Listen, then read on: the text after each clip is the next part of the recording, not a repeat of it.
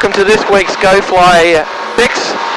This week we're going to be looking at our navigation cross-country training, and the first we're going to be looking at today, this week, is the clear-off checks. So right now Digby's on his first navigation training exercise. And what we're going to do, as a part of a demonstration, Digby, I've got control. You have control. Digby's done his flight plan, which is great. We're just a part of the circuit for Caloundra, and we're on our track towards Mullaney. We're just starting to climb. As soon as you're free of the control zone, and it's safe to do so, it's time to get your maps out and your flight plan. And we want to conduct what we call our clear-off checks. Now each school might have a different acronym for the departure checks for a navigation exercise. We use clear-off. So it's pretty simple. The first thing is C. So what we want to do is make sure that our compass, we're heading in the right direction. So 269? Yes, 269.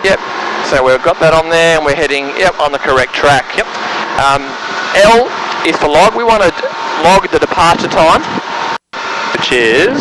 Everything comes back to time. So put the time down on your flight plan that you departed Caloundra. So all the while, it's a bit hard when you're first doing it, but all the while looking out for other aircraft at the same time and flying the plane. We want to check our engines, temperatures and pressures, make sure they're on the green. If they weren't in the green now, there's something issue, you want to turn back towards the airfield. Correct. Okay. Altitude, today we're going to climb to, depends on the cloud, but I would say around about 2,500 today with that cloud base. Yeah, it looks like it. R is for radio.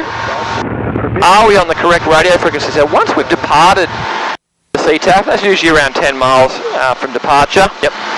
We can switch across to area frequency. So we're departed now, so switch across to area frequency.